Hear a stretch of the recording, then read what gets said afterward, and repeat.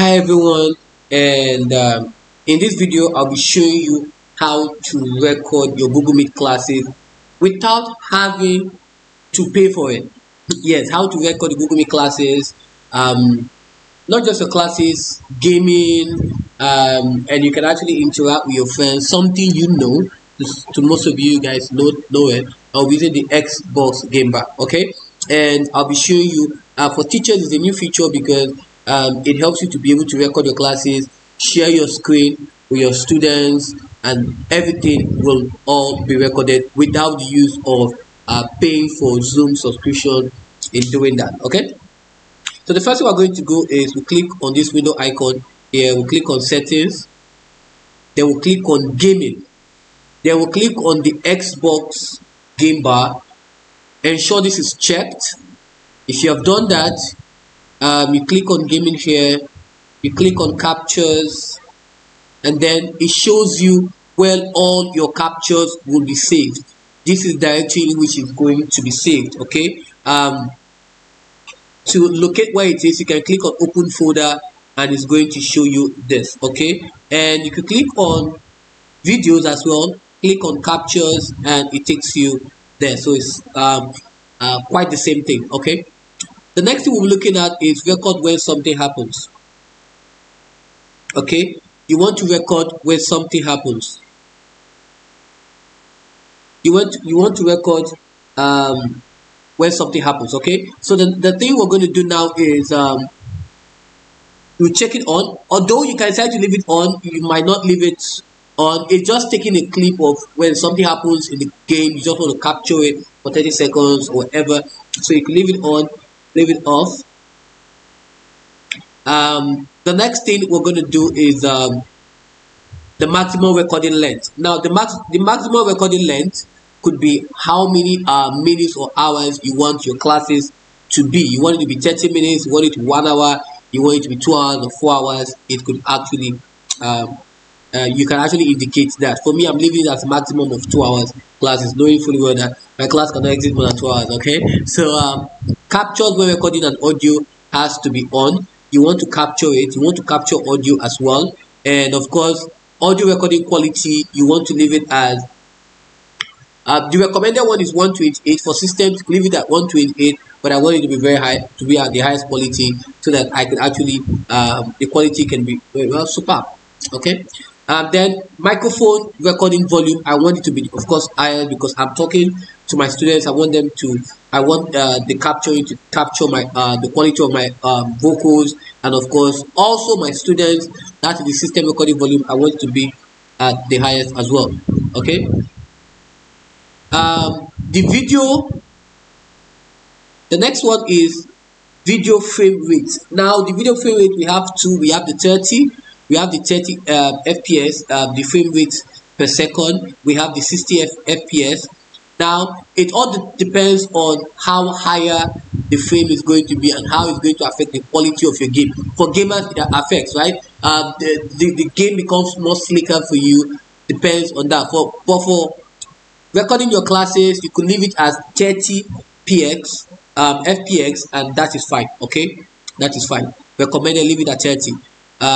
For the video quality, you could leave it as standard, you could leave it at higher, because here is the thing, because if you put it at the highest quality, it takes a lot of the video quality is superb, and thereby taking a lot of video size, right? In terms of the file size, is also going to be very, very large, okay? So you could leave it as standard, but me, I'm just leaving it at high, okay? Capture mouse cursor when recording a game should be on as well. Now the reason why I'm leaving that high, because I have a converter that helps me to convert it to a more reduced size. So you might just want to leave it as standard for this, okay? You might just want to leave it as standard for this. I think that's pretty much here. The next thing is game mode. You want to leave the game mode to be on, so that's that. Now if you're done with this, you're going to click cancel, and then you click here, and then you type Xbox Game Bar, and you click on open, and this shows, okay? It's not going to show in the same fashion as mine, because obviously I've done a lot of things here. So pretty much I'm just going to okay, so I'm going to click on settings. Now I'm going to click on settings. Now notice that this is where you're going to capture. This captures, takes a screenshot. Now the recording is not here because I have closed the settings. I have to on the settings for this to show, okay, and it shows you what you are capturing. Very important. That was one of the mistakes I made, so don't make it. It shows you. Now you take note of what is here. For example, if it's on, I'm going to show you if it's on. I'll tell you what is capturing at that moment, okay. You might not really concern yourself with this, with the voice, because this is your microphone. As I'm speaking, it's actually showing that it's actually extending. It's actually working. Mix talks about bringing both of them, both your microphone, the internal and the external microphone as well. Performance, you might not really want to bother yourself about it. It talks about the CPU, the central processing unit is taking 1% of it, the graphic memory is taking 2%, the viewer is not taking anything yet because I'm not actually playing the game. Okay. The next thing we're going to look at is not now. The next thing we're going to look at is our shortcut.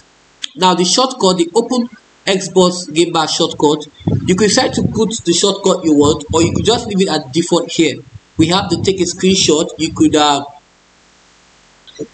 change it to something you can remember easily, or you could just leave this. Me, I'm okay with what is here, and I don't do what with shortcut. I just go through the long process and get my job done. Okay, but if you're a gamer and you want to just put the shortcut, this is the place to do it, and then you could uh, click on you could on your microphone, whatever, and then you click on save. The next thing is the controller bar, and these two has to be unchecked.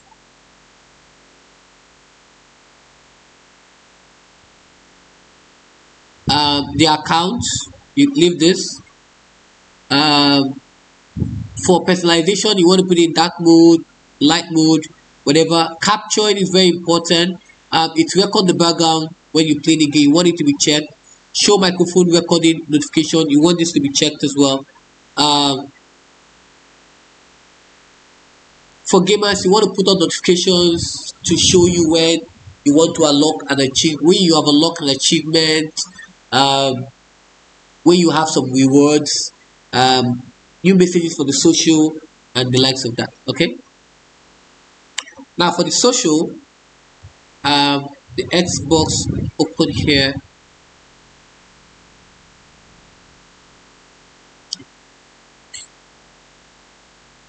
It's actually loading. Okay, I'm not downloading anything here, so it shows me when I'm online,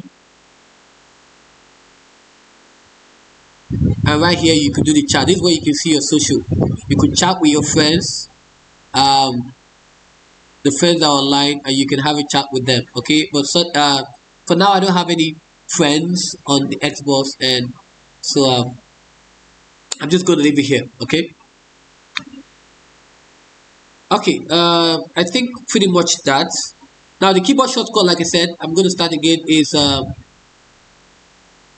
Windows plus G, and you can have this here. I'm just going to take this off. Now to get this on, all you have to do is you click on your settings, your Windows icon, click on settings, go to gaming, capture, and if you go back to Windows plus G, you should have this.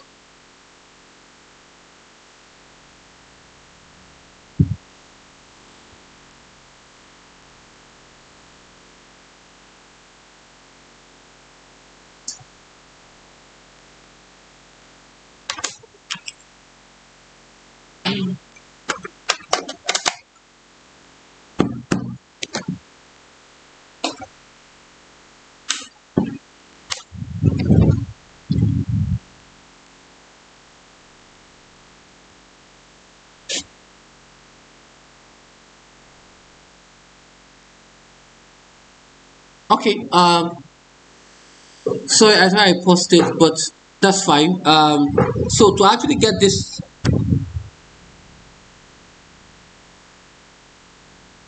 to actually get that done, um, what we have to do is this: we click on settings, then we'll click on the Xbox.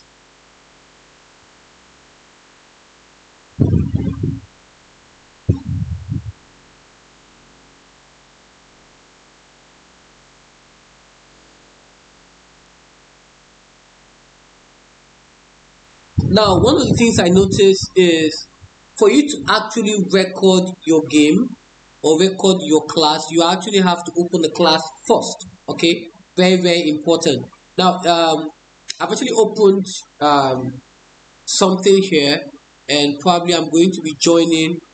Um, I have to join the class first.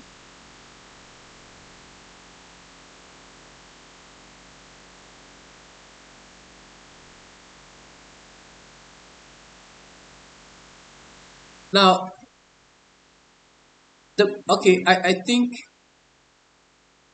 so. I'm going to be doing this specifically on the Xbox screen recording. Okay,